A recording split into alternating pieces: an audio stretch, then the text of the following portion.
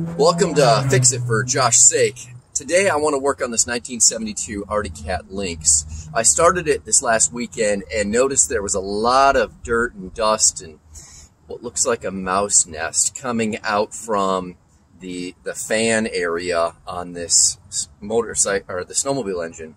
So I need to take that off and clean it all up and put it back on so I don't have dirt blowing all over underneath this hood. Come on with me as we fix it for Josh's sake.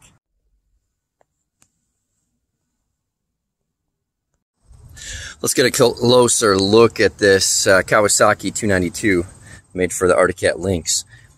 It has two bolts here that are 1/2 inch.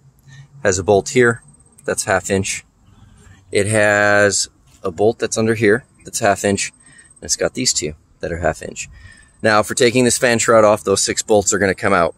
And then that will slip off and we'll be able to start working on getting this shroud off. But before I even go there, I do want to mention, if you do have your coil, your recoil for your pull start ever break, this is pretty nice. You just got a 1/2 inch bolt on each corner of your recoil and you take that off and you can get in here.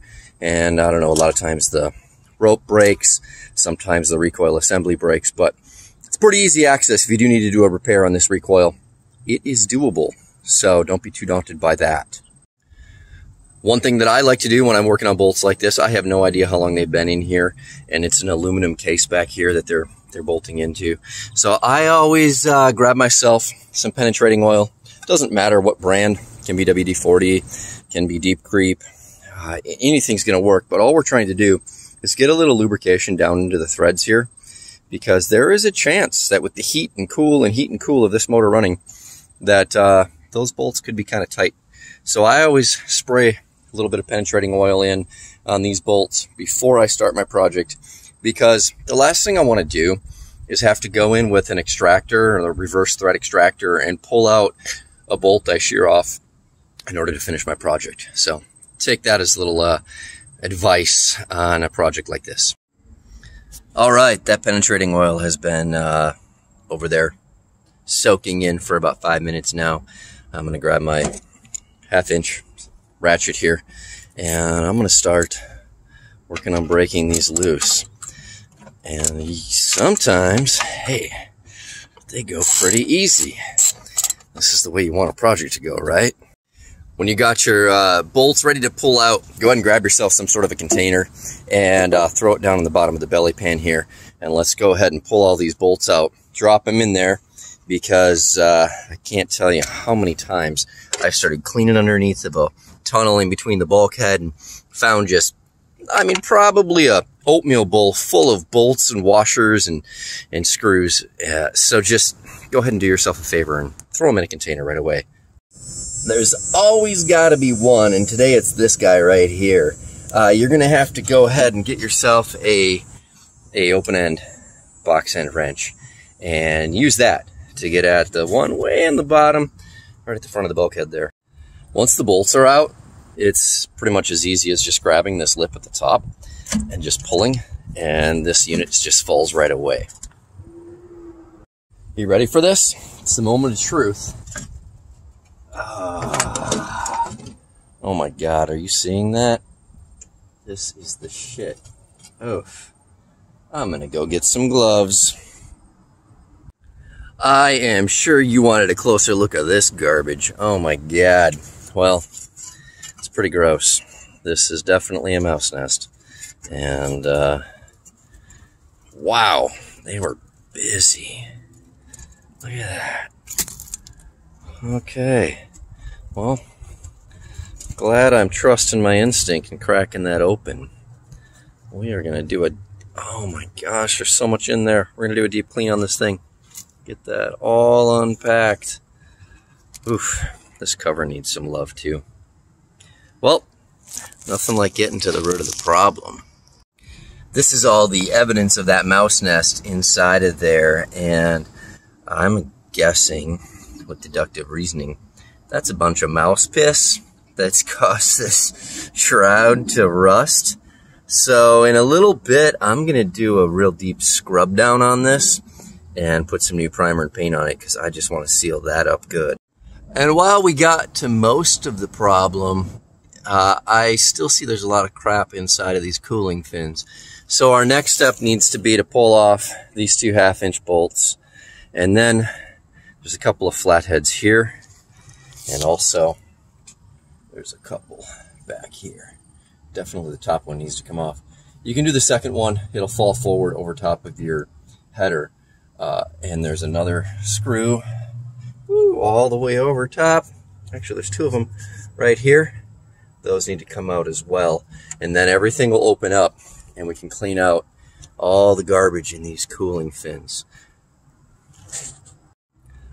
When you're working on taking out these flatheads, don't just grab any little screwdriver you got laying around. Get something that's substantially wide but has a narrow grab, because at the end of the day, this screwdriver will grip a lot better if it fills the entire slot and gets all the way down in. That slot is actually kind of narrow for a flathead screw that big. So keep that in mind. Remember when I was talking about some of these screws getting hot and seizing in? These 2 back here are really tight. So what I need to do is go get myself a vice grip, and I put it on the screwdriver shaft so I have double leverage, and that way I don't round out the slots on these flathead screws. Alright, now that we got all the screws and bolts out of this shroud, we can just grab it here and pick it up and see what kind of grime we got here. That's looking a lot better than the other shroud. But, oh yeah. We got some stuff to clean up here, don't we? I'm going to work on pulling this one off now. Well, let's come around to this side as we drop down this shroud. And we can kind of see some of the garbage here that we're going to clean out. It's all over in there. I think we even might have a combination of mice and possibly some mud hornets, because it looks to me like there's stuff wedged in between the cooling fins as well that is more like dirt than just, you know, fur and seeds. I know we're all pretty sick of masks, but in this situation, I'm going to mask up, because we're going to go ahead and dive into that, and you do not want to breathe this kind of garbage into your lungs, trust me. I consider this a couple stage process. First, I'm going to go at it with my vacuum cleaner, and I'm going to try to get everything loose that I can around there, because I don't want to make this stuff airborne if I can help it.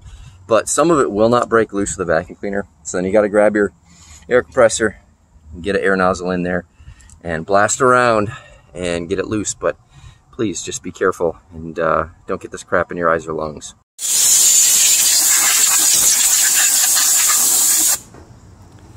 Well, that wasn't very fun, but got a lot of stuff out of there. Now I'm going to come at it with some sort of a cleaner or penetrating oil. Haven't decided yet, but the idea is I want to clean this up right down to the aluminum so we don't have all this oxidization caked up on here. I want to see raw metal. After consulting the old interwebs, I decided to concoct a half part white vinegar and half part hot water spray here, and I am going to go ahead and just blast that all over this motor. I'm going to let that soak in really good. Rumor has it this concoction is really great for knocking out oxidization on aluminum. So I'm going to soak this up really good, let it sit for a while, and then I'll come back at it with a wire brush and a screwdriver and maybe my 6-in-1 to get down into those slots and get this cleaned up really good before I blow air on it again. Well, I tried the white vinegar method and scraped around on it, and to be honest with you, like where it's drying there, it's still white, crusty oxidization on there. So I don't know that I really think that this vinegar deal is that much of a... I'm not buying into it. I'm going to grab my my bottle of 505 that I talk about finding good results with, spray it down, scrape around some more, scrub around some more, and see if I get a little better result. Well, I scrubbed and scrubbed and scrubbed and rubbed and scraped on this thing, and I'm gonna say that rat piss is really freaking hard on aluminum, because no matter what I do, I can't seem to get this white residue off I've used white vinegar, I've used 505, and then I went back over it with white vinegar again because, like I've said in my previous videos, you do not want to leave that 505 sitting on aluminum. That also in time will cause some corrosion to build up. So this has all been rinsed back down with water and white vinegar, and then I blew it all off really well with my air compressor nozzle. I think I'm gonna spray a little penetrating oil on it just to help impregnate this dry, crusty aluminum with a little bit of oil. I don't know if that's the right thing to do, but it's kind of what makes sense to me. All right, I've had about enough of that. I did use the penetrating oil, scrubbed around on it, and you can pretty clearly see that we're now down to nice clean aluminum. And I didn't do anything different between the vinegar, the 505, and the penetrating oil, but apparently the penetrating oil breaks apart that oxidization a little better, and now we have some nice clean silver fins here. I feel like this engine would run cooler now in this state. Next part of the project I'm going to tackle here is I'm going to scrub all that rust down and get it to metal, and then I'm going to proceed to put some primer on it. I'm going to use a Rust-Oleum rust inhibitor, and then start considering what I'm going to do with the front side.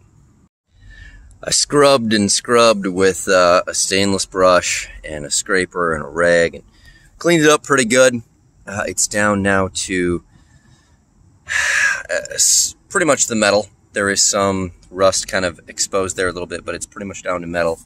And so now I'm going to go ahead and grab myself some alcohol here and wipe it down really good.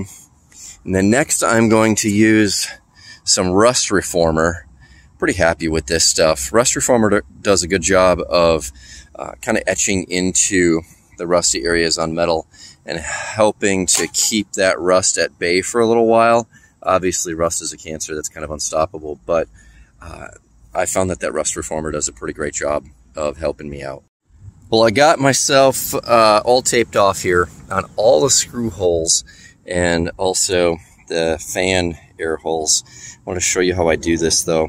On all my taped on points, I always roll my tape like that so that you have a little tab that sticks up that is not sticky, so that when I need to, I can easily grab onto this and peel it off. There's nothing like trying to get some tape off that you can't get at and you got to go get a razor blade or something. Now, when it comes to masking a logo like this right here says Arctic Cat, that I leave right down solid to the sticker. But when it comes to sections that you can pull off easy, leave yourself a little tab to pull up. Makes life a lot easier. You might be asking yourself why in the world I masked the backside of these holes, but I have found that paint is like water, and if there is a crack, it will seep through it and leave sort of a fine mist of overspray. So I just went ahead and taped all the holes so that when I spray in here, nothing's getting on the backside and causing problems over here. Probably overdoing it, but I don't know. It's the best I know how to do, and I'm going to do the best I can. Now that I've got this rust reformer all shook up, I'm going to go ahead and give this a coat.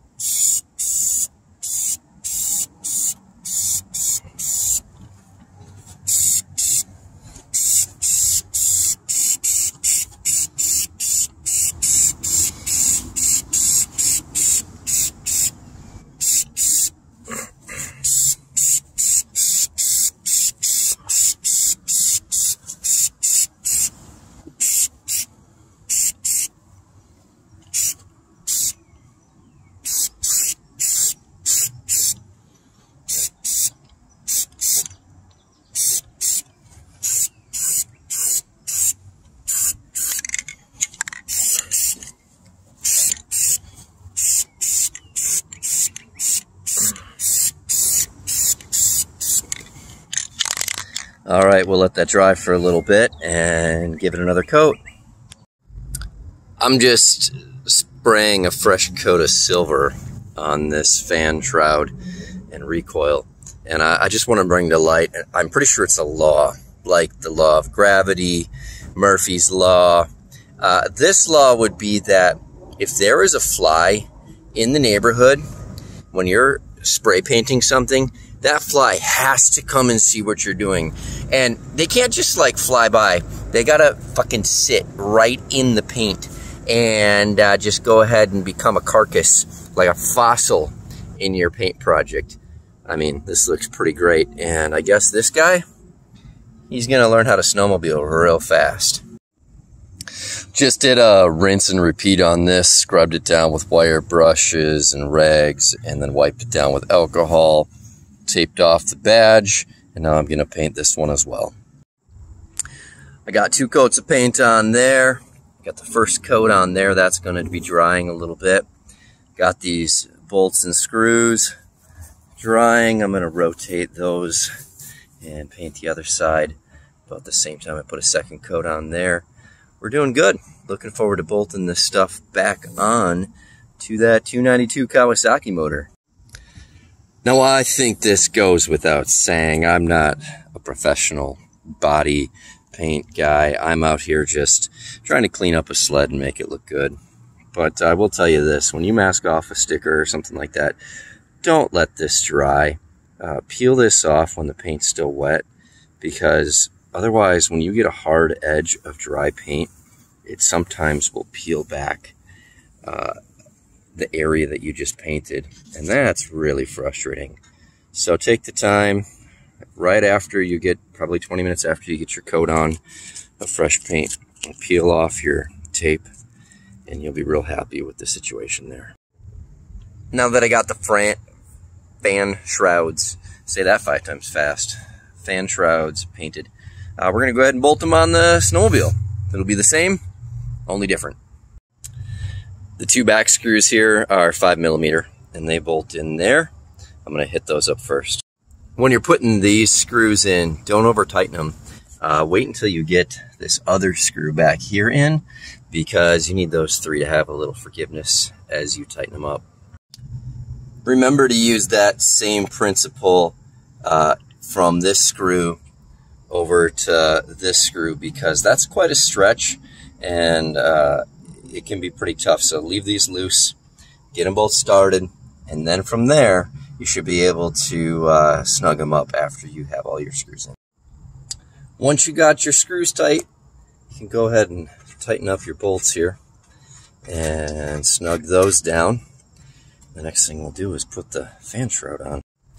As you're putting this on, make sure the recoil also grabs and engages and turns the clutch, because if you don't have this lined up right, or if the cogs aren't sitting up good in there, you might be taking it off and fixing something. So just double check that before you start putting the bolts in. Another thing I want to point out is that these screws should all go in pretty easy by hand.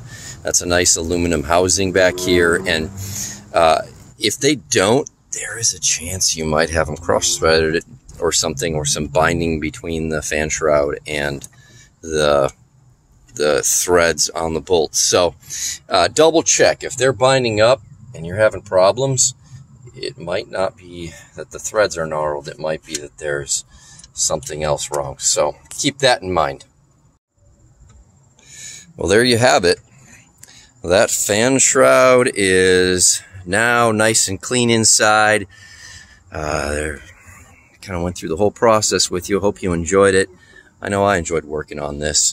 Thanks for following along as I fix this for Josh's sake. If you did enjoy yourself, feel free to subscribe, like, and share.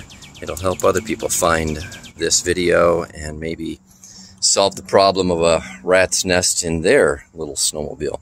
Thank you. Have a great day. Oh yeah, and one last thing. Don't forget to put your spark plug little bracket here on this screw. I don't know why I have to tell you that, but it's got to be done. All right. Have a great day. Thanks for joining along as we fix it for Josh's sake.